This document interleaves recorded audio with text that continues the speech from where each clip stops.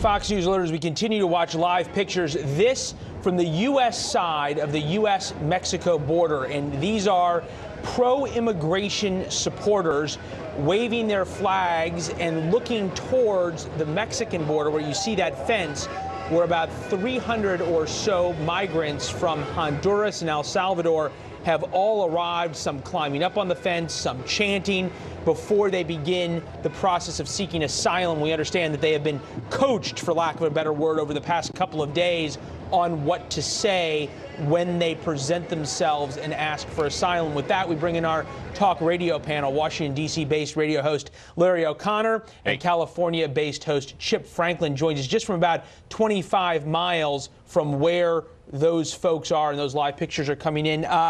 Larry, first to you on the optics of this. Yeah. Last night in Michigan, President Trump was talking about the need to build the wall. The contrapositive of that is that Republicans have the House, the Senate, and the White House, have for more than a year, and we still have pictures like this, and wall funding is nowhere to be found. Yep. That's right, and it's because of Chuck Schumer and the Democrats in the Senate. They'll block it because it needs 60 votes, and this is great. Optics-wise, I'm sure that the Republicans want to send a thank you note to these activists down there because they've given them B-roll for campaign ads that might even flip to a supermajority in the Senate with 60-plus seats.